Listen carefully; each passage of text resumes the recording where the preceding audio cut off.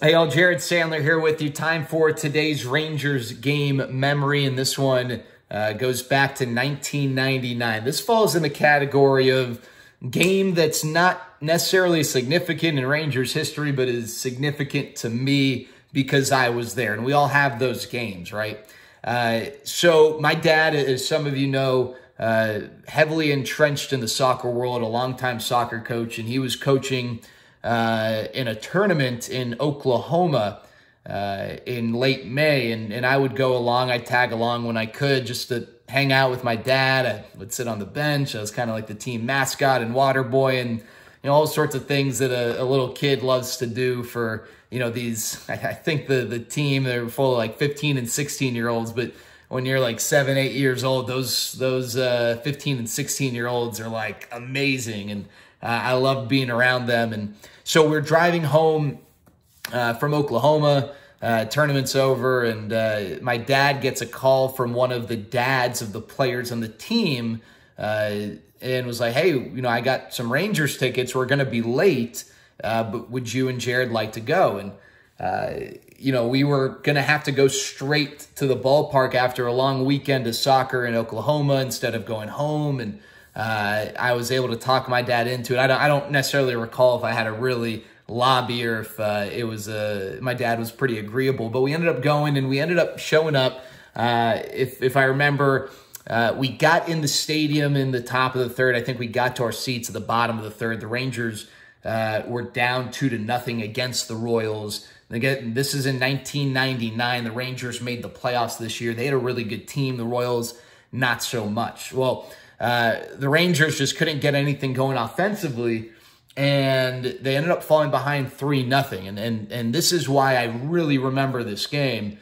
First of all, it was cool to just on a whim go to a Rangers game. We had good seats, and but why I really remember this game is the Rangers got down 3-0, and then Jeff Montgomery came into pitch, and I knew Jeff Montgomery as a good, reliable closer. He wasn't really having a great year, though. And the Rangers got a couple of men on, down 3-0, and Lee Stevens came up. And Lee Stevens hit one of the lowest, hardest home runs that I really recall seeing him.